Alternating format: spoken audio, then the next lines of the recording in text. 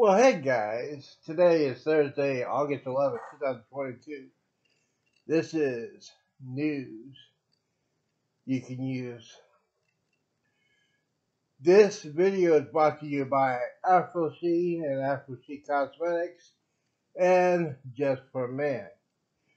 Alright, so today's Thursday, like I said before, two key cruise lines have announced they're going to start letting people that are not vaccinated onto their cruise ships.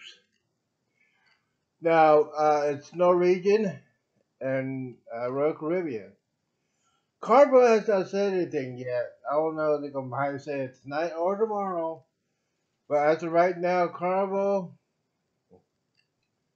not Carnival, other major cruise ships are, well, how can I explain this? Seriously, if you really want to know what's going on, especially on you when you go on your cruise, my suggestion is this: to call the cruise line or call your travel agent to find out the real story.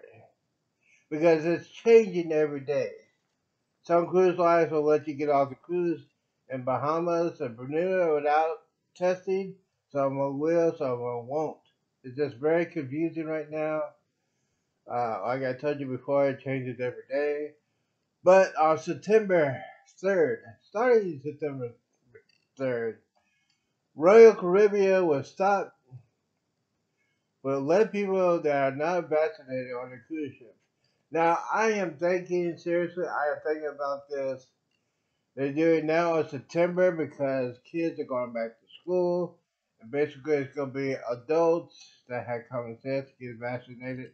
My personal opinion, they're going to be cruising. Because we don't know. I think that COVID-19 is almost over. And so a lot of my friends that are on cruise right now said they got the virus when they came back. We don't know if it's from the cruise or from the flights or whatever they got it. They don't know where. But the thing is, it is changing every day. So if you're still not sure what's going on, please contact your cruise line and your travel agent to find out the real story.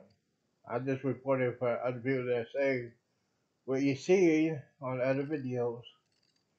But basically, Island Time says on September 3rd, Royal Caribbean is going to let people that are not vaccinated on their cruises.